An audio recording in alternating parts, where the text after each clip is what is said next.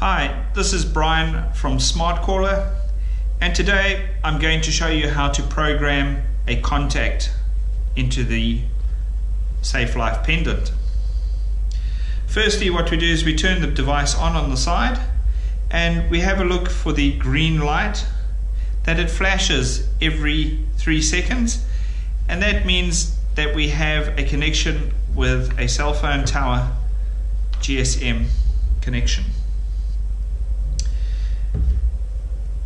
When you have a look through the manual tells you to send the device a text, A1, comma, and then the phone number.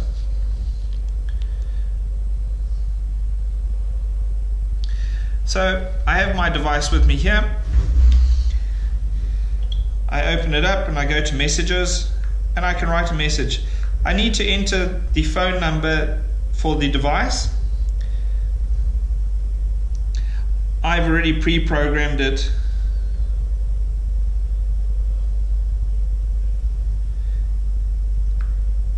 And I've called it SafeLife T3 Spark. I send the text A1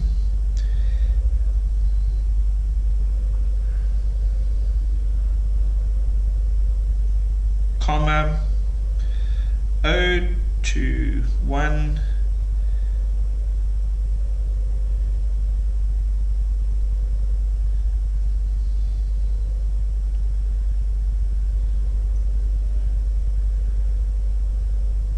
and this number will be your first contact, and I hit the send button.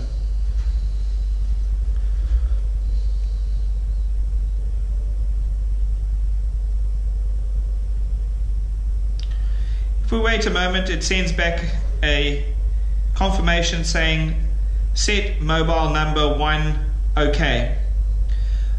So I have the confidence now that the device has received that number and it's programmed in there. Thank you for watching this video, and feel free to watch our other videos.